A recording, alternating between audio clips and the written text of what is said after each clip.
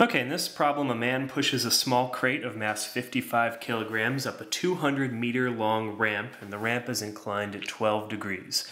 So before we solve this problem, let's draw a picture of what's going on here. So I will draw a ramp. Here's the ramp. Okay. And it says it's inclined at 12 degrees. Let's call that theta. Okay, and there's my 90-degree angle right there.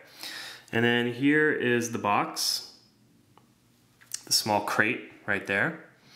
Okay, and then I can lightly sketch in some axes here that are tilted, and then draw in that line, just like we did before with free body diagrams. In fact, let's draw the free body diagram for this. So there is the crate right there, and this is the y direction, and that is the x. And on here, this will be the y direction, and this will be the x direction. Okay, so it looks like I have a normal force. So put that there. And it looks like I have a weight, and the weight looks to be in this direction over here. And I'm going to use F sub g to denote the weight, because I'm going to be talking about work, and I don't want to have two W's floating around in the problem. So we'll call that F sub g for gravitational force. And if that's theta, then that means that this angle must be theta, which is this angle right here. So there's my theta. Okay.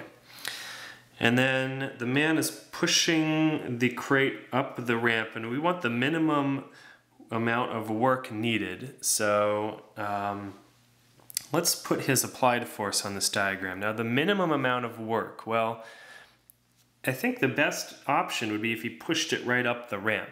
If he was pushing at any other angle, that seems like it might take more work. I mean, we can kind of look at the equations and figure that out, but I'm going to put his applied force right there.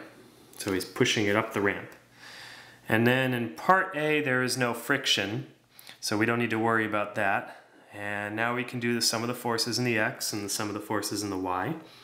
So the sum of the forces in the x direction. So what do we have here? Well, we have our applied force, and then we have the x component of the weight, which is Fg, and that's going to be sine theta. Okay. And let's see, is this accelerating? Well, if we want the minimum amount of work to push it up the ramp, we don't want to accelerate it. We want to just have it go up at a constant speed. So I'm going to say that that's equal to 0. And then we can do our sum of the forces in the y direction. So that would be the normal force minus the y component of the weight.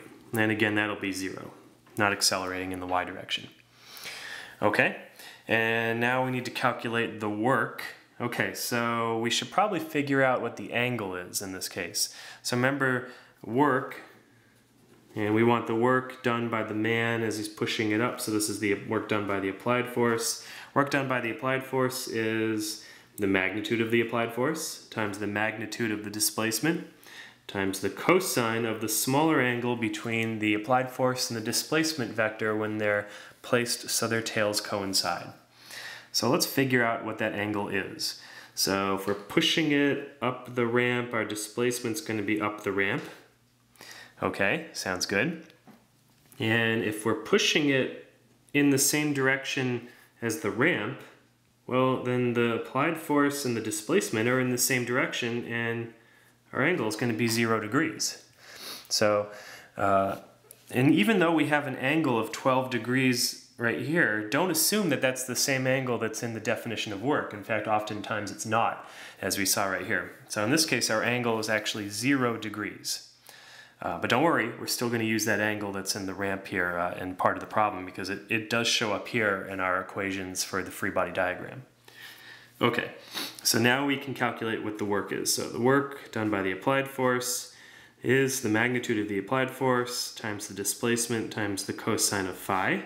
Okay, so what is the applied force? Well, the applied force, if I solve for it right here, is Fg sine theta. So I'm just going to plug that in right here. Fg sine theta. And then Put that in parentheses, and then I have my displacement d, and then I have the cosine of the angle. Now this is just the weight. So this is mg, and I'll move that d out front also, sine theta cosine phi. So now that you can see why I use phi to use in the definition of work, because usually you have maybe more than one angle in the problem, so in order to avoid confusion, I call one theta and call the other one phi. Okay, I think I'm ready to plug in. So I know the mass. So the mass, if we go back up to the top here, let's see, the mass was 55 kilograms, and the displacement was 200 meters, and the angle theta was 12 degrees. Okay, that's everything I need to know.